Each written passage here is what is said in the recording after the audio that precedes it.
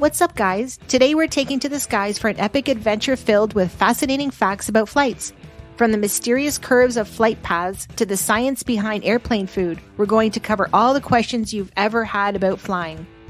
So sit back, relax, and get ready to have your mind blown as we explore the wonders of the aviation world.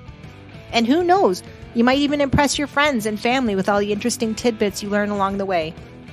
So without further ado, let's get this party off the ground. Have you ever found yourself stuck on a long flight with nothing to do after you've watched all the movies you wanted to and still can't sleep? If so, you might have found yourself wondering about the flight path and why it seems so curved. Well, the answer is simple. The Earth is round and maps are flat. So what looks like a straight path on a globe appears curved on a map. These paths, called Great Circle routes, are the shortest way to fly due to the curvature of the Earth. But sometimes domestic flights have zigzagged routes that don't seem to have anything to do with the Earth being round. That's because during peak travel times, there can be up to 5,000 planes in the sky at any given moment in the US alone. And to ensure everyone's safety, planes must be separated by at least 2,000 feet vertically and 1,000 feet at lower altitudes. Airlines and air traffic controllers may adjust routes to account for weather and wind, and other planes, even if it means taking a longer path. Another reason for zigzagged routes is due to certain areas, such as the White House or Buckingham Palace, that prohibit aircraft from flying through their airspace. Planes must then fly around these areas, leading to less direct routes. Have you ever wondered why you can only use your phone in airplane mode on a flight? It's actually a law in the US to prevent network interference, though there isn't much evidence to prove that your phone would actually interfere with the airplane's communication and navigation equipment. Many airlines now offer in-flight Wi-Fi so you can still stream your favorite content as you fly. Speaking of flying, have you ever noticed how loud airplanes can be, especially during takeoff? While it would be nice if airplanes had mufflers like cars do, it's not that simple. Jet engines generate thrust through a stream of fast-moving exhaust gases, and any kind of diffuser or muffler would decrease that thrust and waste the energy the engine is generating. The loudest sound during takeoff is actually the result of the hot, fast-moving exhaust gas reacting with the cool stationary air. And what about lightning strikes? Planes are designed to withstand them and are struck by lightning on average once a year. The electricity from the lightning is conducted through the plane's outer skin and into the ground, protecting the passengers and electronics inside.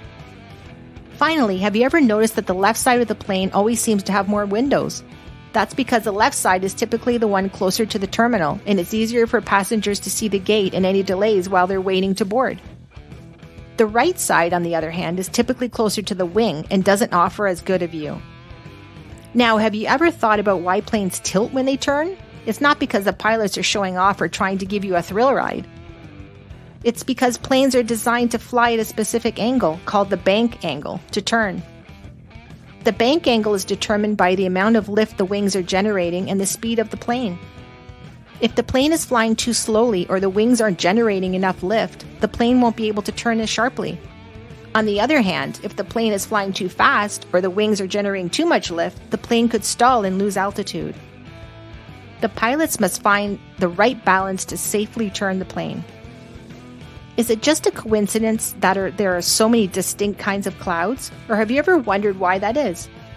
When warm, moist air rises into cooler air, clouds form, with a specific type of cloud depending on the initial air temperature and humidity. For instance, cirrus clouds, which are high and thin, form in cold and dry air, whereas cumulus clouds, which are low and puffy, form in warmer and more humid air. Clouds can be broken down into a few distinct types, each of which tells us something useful about the weather and climate. Now let me ask you this. Have you ever given any thought to the reason why food on an airplane tastes differently than food on the ground? It's not because of differences in the food itself. Rather, it's due to the fact that our sense of taste can be influenced by a number of different things. For instance, the dry air in the cabin can cause our mucous membranes to become dehydrated, which can interfere with our ability to taste certain flavors. Additionally, the noise and vibration of the plane can serve as a distraction, making it more difficult for us to concentrate on the flavor of the food. And finally, shifts in atmospheric pressure can have an impact on our sense of smell, which in turn can have repercussions on our sense of taste. Therefore, even the food that you get on an airplane might be the same food that you would get on the ground. The way that you experience the flavor of the food might be slightly different. Finally, have you ever watched a sunrise or a sunset and noticed that the sky looks red during those times? The reason for this is because the atmosphere of the Earth scatters the light that comes from the sun. When the sun is low in the sky, its light must travel through a greater portion of the Earth's atmosphere before it can reach us. Light with shorter, redder wavelengths is more easily scattered than light with longer, bluer wavelengths because of the composition of the atmosphere. Because of this, the sky appears red, orange, and yellow, while the blue light is dispersed in all directions and does not reach our eyes. This gives the impression that the sky is on fire. The same thing takes place at sunrise and sunset, which is why the sky appears to be these colors at those times of the day. And that's a wrap on our journey of interesting facts about flights. I hope you've learned something new and enjoyed the ride. Who knows, maybe you'll be able to impress your friends and family with your newfound knowledge the next time you're stuck on a long flight with nothing to do. Maybe you can regale them with tales of the mysterious curves of flight paths or explain the science behind those loud noises during takeoff. Or perhaps you can share your newfound understanding of the different types of clouds or the reasons behind the peculiarities of airplane food. Whatever the case may be, I'm sure you'll be the hit of the in-flight party.